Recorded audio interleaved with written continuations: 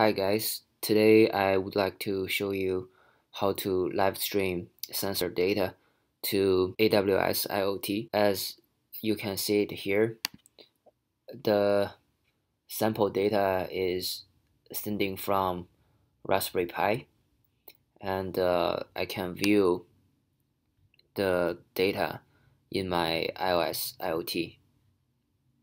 You can see the timestamp keeps changing.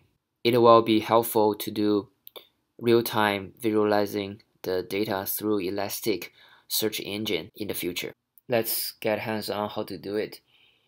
The first step is to create certificates inside AWS IoT. Under Security Certificates, click on Create, and then Create Certificates. You need to download all of these 4 files and transfer it to Raspberry Pi, for example, in my case. The next step will be create policies for the certificate you just create and attach that policy to the certificate.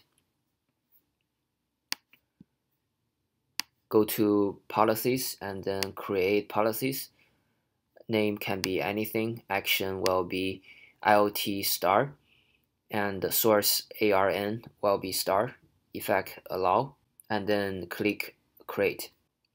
After you create the policy, go back to the certificate you just created and then attach policy.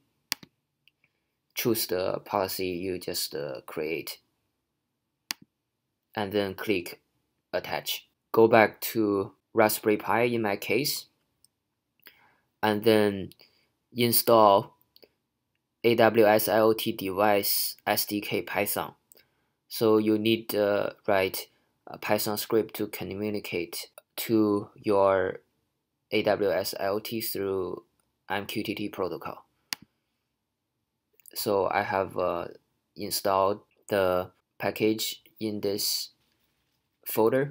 Create the Python script.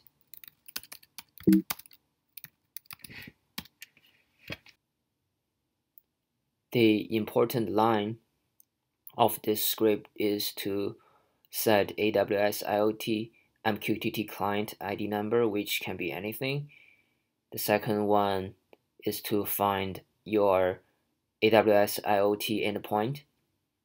You can find that information inside your AWS IoT account, and the path where you put the 4 certificates you just download. It's very important. And then you could publish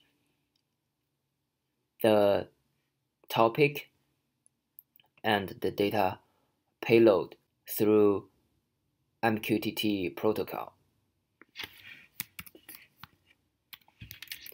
Then just run python.script file.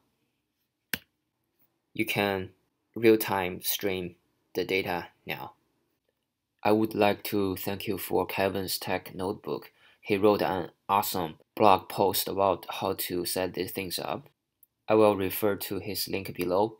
Thank you for watching. See you in the next episode. Bye.